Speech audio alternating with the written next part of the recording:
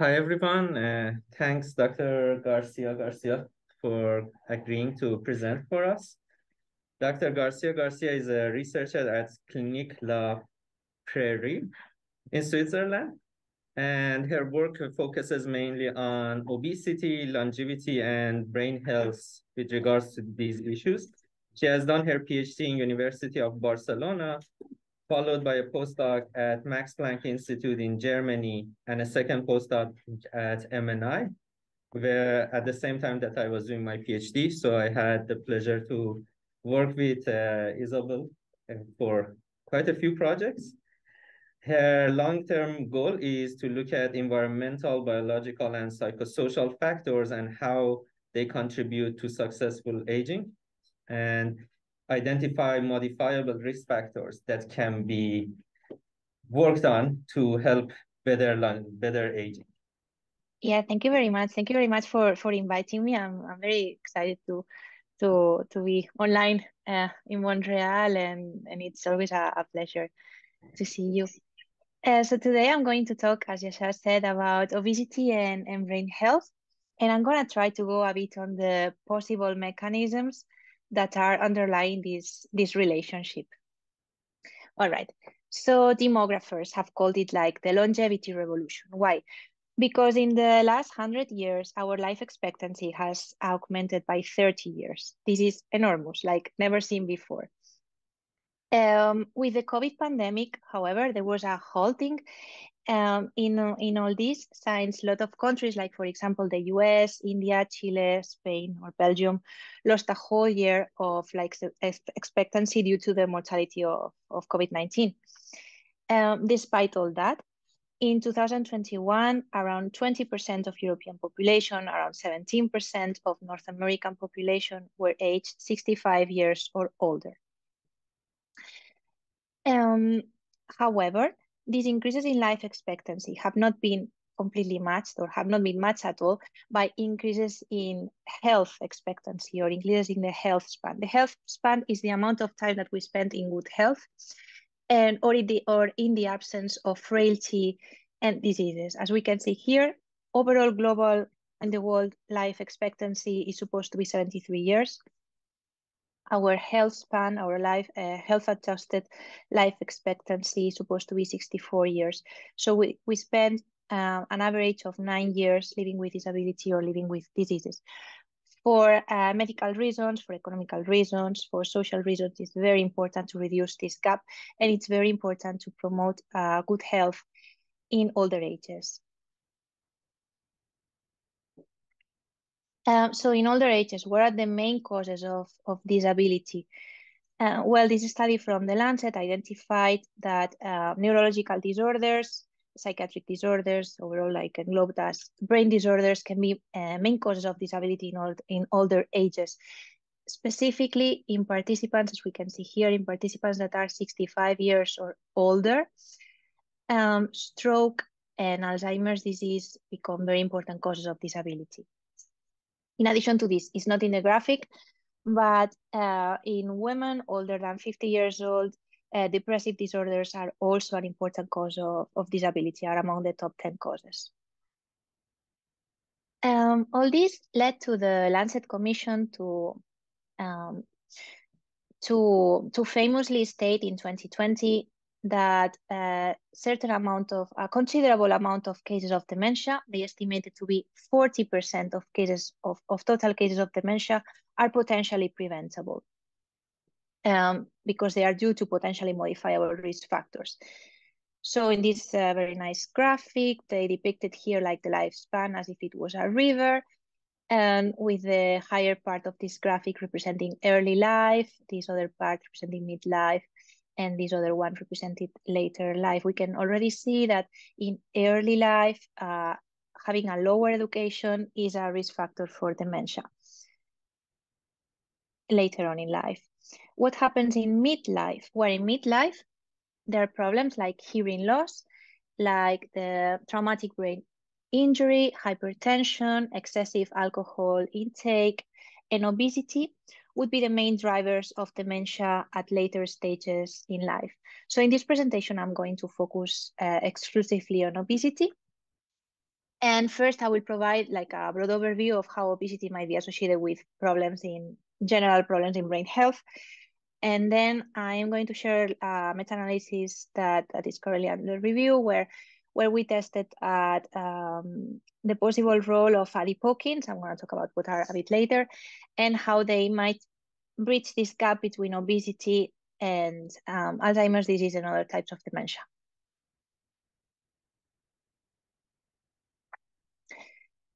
So these are the results of a meta-analysis that we performed at McGill under the supervision of Dr. Dagger.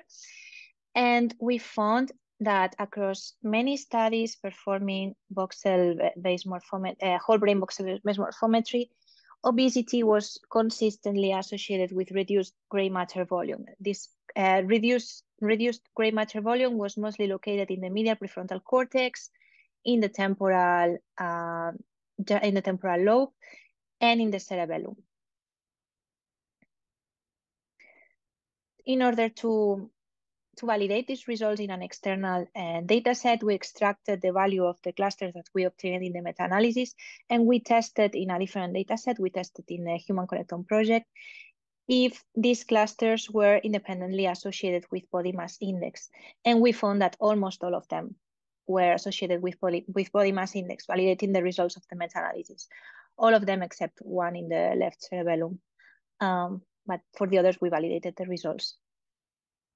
Using a very similar methodology, we also tested whether different studies have consistent results regarding obesity in white matter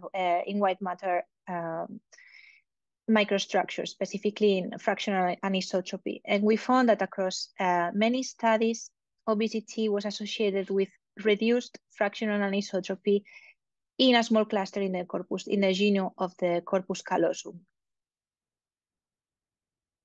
Following a very similar methodology than the other study, we extracted this cluster from the meta-analysis, and we tested again in a Human Connectome project if participants with obesity and individuals with normal weight differed or not in this cluster in terms of fractional anisotropy. And we found that individuals with obesity, matching the results of the meta-analysis, had lower fractional anisotropy in the genome of the corpus callosum compared to normal weight participants. In another study, we also we focus a bit more on subcortical volume, and specifically we focus on the nucleus accumbens because it's a region that has like special interest for obesity research, and it's associated with food motivation and valuation. And we found that across many studies, obesity had very small differences in the nucleus accumbens. However, what we found, and was a bit more important, was that the differences were highly dependent on the age of the participants. So studies that recruited younger participants tend to find that participants with obesity had higher accumbens volumes than normal weight participants, while studies that recruited older participants with obesity at older ages were having lower subcortical volume in the accumbens compared to lean participants. Again, we validated the results, this time with the UK Biobank, and we found that the nucleus accumbens was associated with obesity. We also wanted to test whether this association was done with the trajectory of obesity. So like if we had like longitudinal measurements of obesity over time, if an increase in these measurements was associated with worse outcomes in the accumbens, but we couldn't find anything. And we just found cross-sectional associations with the overall value of body mass index. So how is obesity causing these differences in the brain, or why is it associated? Because we cannot really talk about causality. Why is it associated with these differences in the brain? One of the hypotheses is that obesity, or more specifically abdominal obesity, is triggering a set of metabolic conditions that in turn are associated with poorer brain health. So it is very possible that that abdominal obesity is causing worse outcomes in inflammation, tends to trigger or worsen insulin resistance, also tends to trigger or worsen hypertension and dyslipidemia.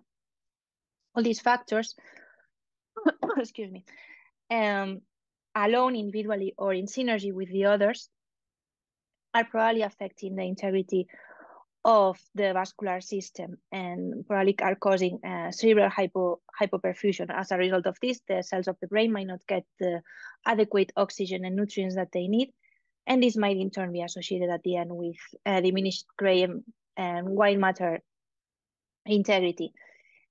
This, however, we haven't been able to test yet experimentally, so it remains a hypothesis. So as an interim summary, this is more or less like the equator of the talk. Obesity is cross-sectionally associated with lower gray matter volume and with differences in white matter microstructure. The magnitude of these differences is small, and we still have a bit of a lack of information on the temporal relationship of the changes that we observe. It is in this context that we performed another study called Assessing Adipokines as Potential Biomarkers of Dementia, Alzheimer's Disease, and Mild Cognitive Impairment, which is a systematic review and a meta-analysis. All right, so here we looked at the effects of adipokines as a possible bridge between obesity and cognitive impairment. What are adipokines? Adipokines are like hundreds of molecules that are secreted by the adipose tissue. That's why they are called adipokines. And that they exert their effects via endocrine or paracrine mechanisms. They exert their effects in the both in the central and in the peripheral nervous systems. So the two main adipokines here that we are going to focus on are leptin and adiponectin. So leptin is primarily secreted by the white adipose tissue in the abdominal area. Leptin is a hormone that what it does is that it signals satiety. So when the organism has high levels of blood leptin, it tends to reduce the amount of food intake it signals. It's a satiety factor. Peripheral leptin can be transported through the central nervous system, since it crosses easily the blood-brain barrier. However, and there's a caveat here, the levels of leptin that we observe in blood may or may not completely match the levels of leptin that we observe in the nervous system and the central nervous system. And this is because in the hypothalamus is also secreting a small amount of leptin. So we tend to think that there's going to be like a coincidence, but there might be a bit of a mismatch. What is the role of leptin in the central nervous system? Well, leptin receptors are highly expressed in the hypothalamus and in the hippocampus. In the hypothalamus is supposed to help with homeostatic processes, and in the hippocampus has been shown to be able to promote synaptic density in the hippocampus. So it's supposed to have some sort of neuroprotective effect. Adiponectin is another like adipokine that this time this molecule is exclusively secreted by the adipose tissue, so it doesn't have secretion in other places. Adiponectin is depleted, so the levels of adiponectin are lower in people that has certain metabolic conditions, like for example, people with obesity, people with type 2 diabetes, or people with chronic inflammation. It has strong anti-inflammatory effects, and this is why it has been hypothesized that lower levels of adiponectin might be promoting an increase of inflammation, and this might in turn be associated with higher risk of neurodegenerative disorders such as Alzheimer's disease. What happens in obesity? Obesity is defined by a state in which it has a resistance to leptin. Resistance means that the body stops reacting to leptin. So although the levels of leptin are high in obesity because they are secreted by the adipose tissue, the body is not reacting to them. So leptin is not exerting its function as a satiety signal. In addition, like other metabolic abnormalities, obesity is also associated with lower levels of adiponectin.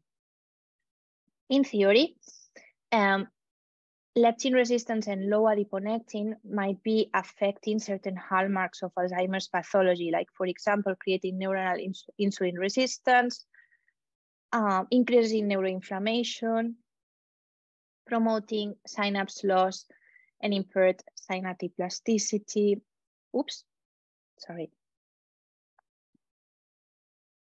And ultimately causing cognitive decline and memory loss.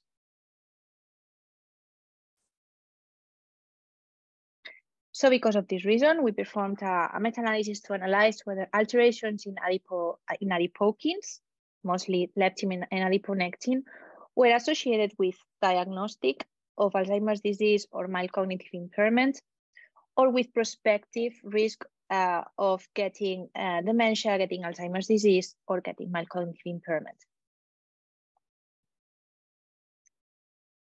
Here, we included two types of studies. We included, on the one hand, studies comparing the group of interest, so that means the group of people with Alzheimer's disease or with general dementia and cognitive control participants, and so case control studies. And we also included longitudinal cohorts where they were evaluating adipokine levels at baseline, and they were looking at the risk of prospective development of dementia or mild cognitive impairment. So what we found, in case control studies evaluating blood leptin levels across people with Alzheimer's disease and across cognitive control participants, we found that participants with Alzheimer's disease had consistently lower levels of blood leptin compared to controls. The combined Cohen's-d was 0.65.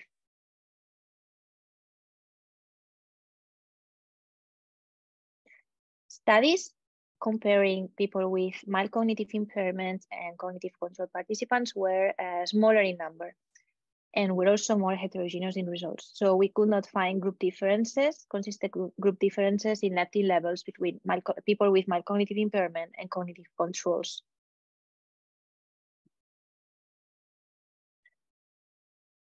We also saw a correlation between blood leptin and cognitive impairment, in that higher blood leptin was associated with better scores in cognitive screening tests, such as the mini-mental state examination or the MoCA test.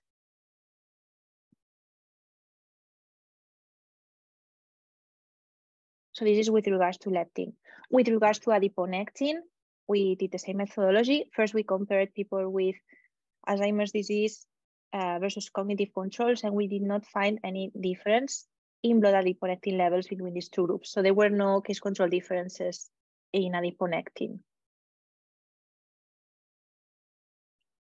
Regarding patients with mild cognitive impairment, we also didn't find any difference, any group difference between patients with mild cognitive impairment and cognitive controls in blood adiponectin levels.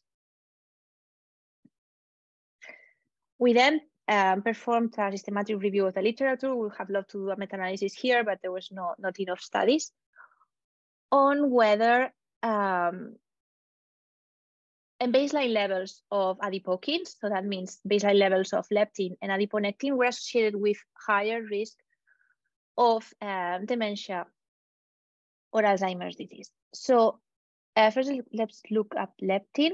We found that two studies found that lower leptin levels at baseline were associated with higher risk of having dementia in the follow-up, while two studies found no results.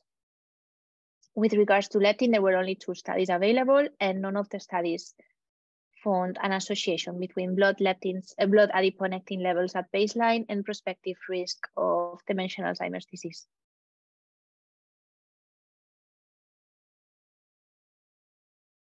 So how can we interpret a bit the results of leptin and Alzheimer's disease? Well, there are two interpretations, right? Like weight loss and its consequent decreases in leptin is often seen as a preclinical sign of Alzheimer's disease, and some authors have interpreted it as a preclinical sign. So weight loss seems to precede dementia, and some authors have interpreted it as a risk factor. So weight loss at later age might bring some risk factor for Alzheimer's disease. So maybe the results that we observed that people with Alzheimer's disease have consistently lower blood leptin levels than cognitive control participants would be just due to that, to the fact that people with Alzheimer's disease have tended to lose weight right before developing dementia. At the same time, and maybe complementary to this, leptin also has some neuroprotective effects, and it seems to support synaptic function in the hippocampus. So maybe these lower leptin levels that we observe in Alzheimer's disease are exacerbating the Alzheimer's pathology. There are certain limitations that are common to the studies that we have seen. Well, the first of all is representativeness of the samples. So volunteers that come to the studies are usually healthier, are usually more educated, are usually wealthier than people in the common population. So we always lose a bit of representativeness of the sample. For budget reasons, studies are usually conducted with very short follow-ups. We see that there are very little longitudinal studies. The ones that are there have very short follow-ups, usually between 1 and 3 years. So for this reason, there's also like a lack of information in middle-aged participants. We still do not know if leptin or adiponectin levels in middle age are associated with risk of Alzheimer's in later age. And there's also a big limitation of our meta-analysis is that we could not really distinguish between amnesic and other forms of MCI, since amnesic form of MCI is the one that is more often associated with risk of Alzheimer's disease.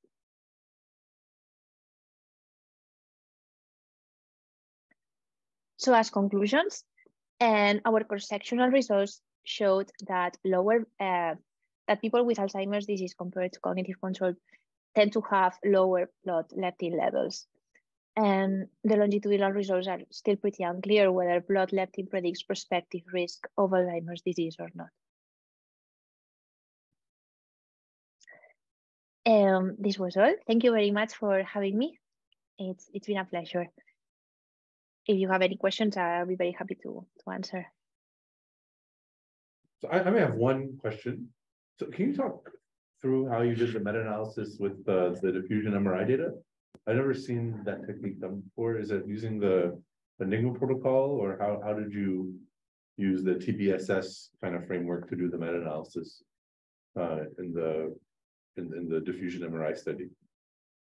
Yeah. We did with the same basic software than the gray matter. Now I don't remember it.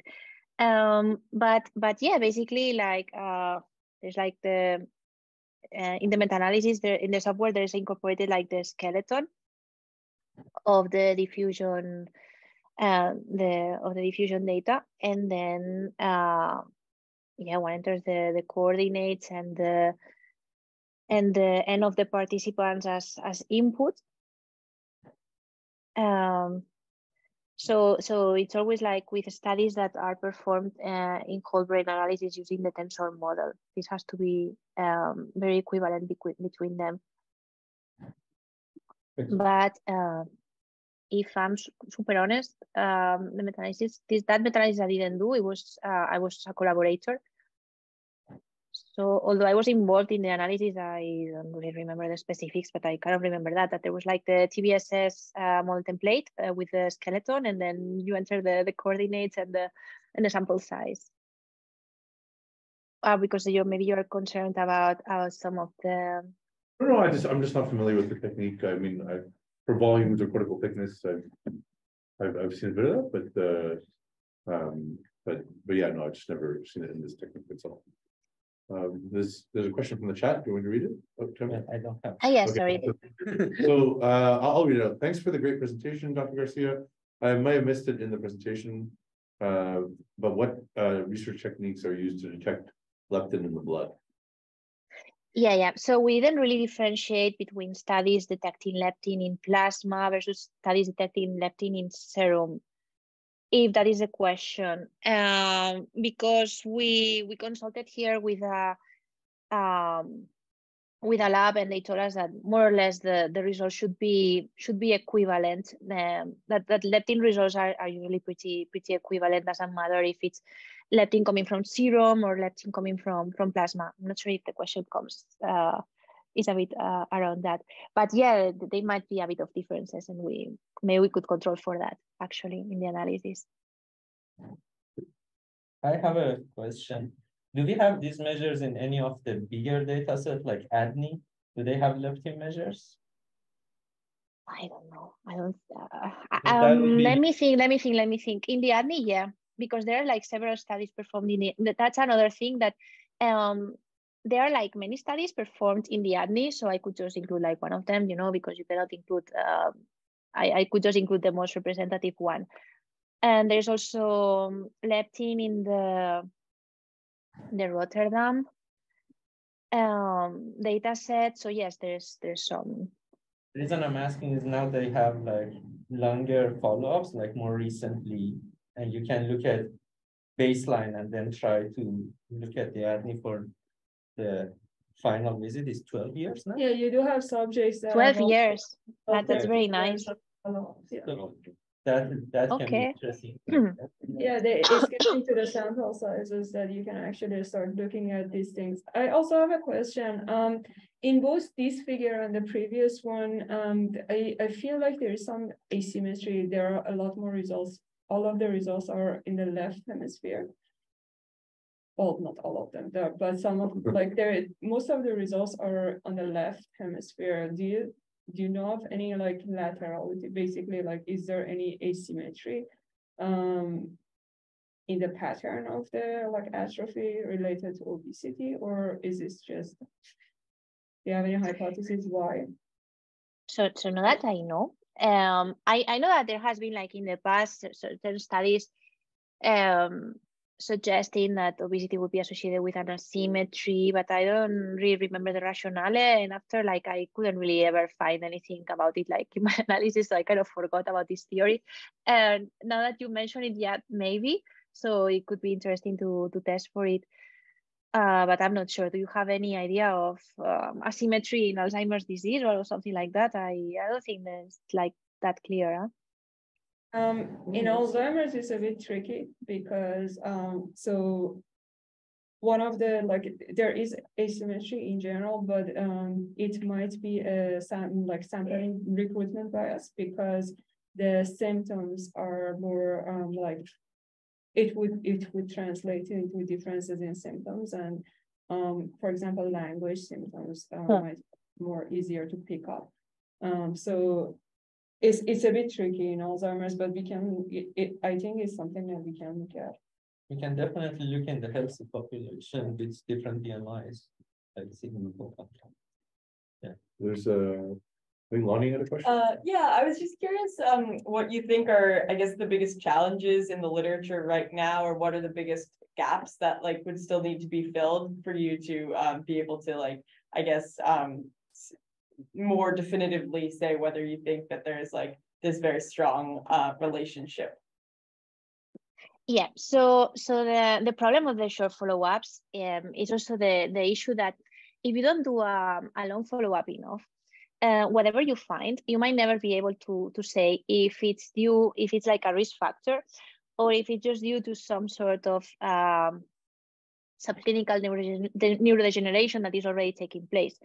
So you might think that a risk factor for dementia in later stage is a risk factor for dementia, but if you're not measuring this factor with a certain follow-up after certain timing of follow-up, it might just be the reverse causality, right? So it might just be the neurodegeneration causing the existence of this factor.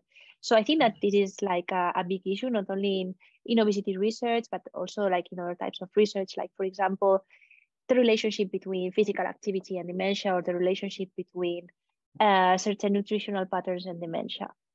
Like for example, there's like a lot of studies saying that people that tend to move less tend to have higher risk of obesity, higher risk of Alzheimer's disease. But maybe it's the other way around too. Maybe it's the fact that people with subclinical Alzheimer's disease just stop moving at the time that they are tested. So I think that longer follow-ups are really the key, and I understand that, yeah, for budget problems, it's very difficult to obtain. Cindy online. Cindy online has a question.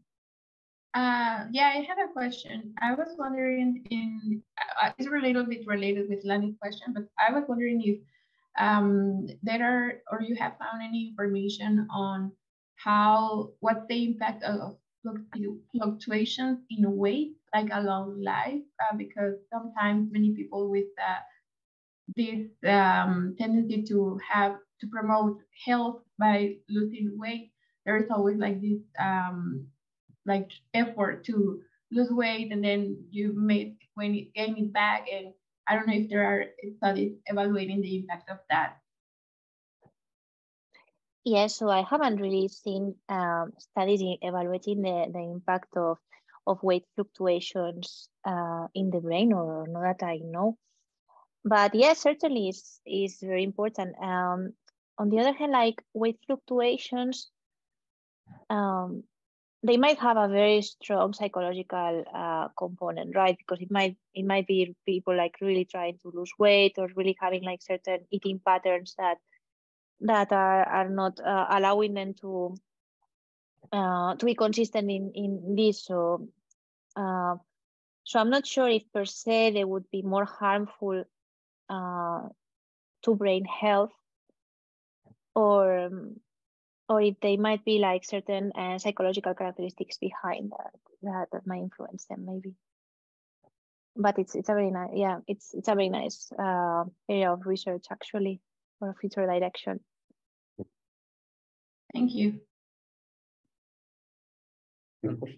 No. I have one more question, if that's okay.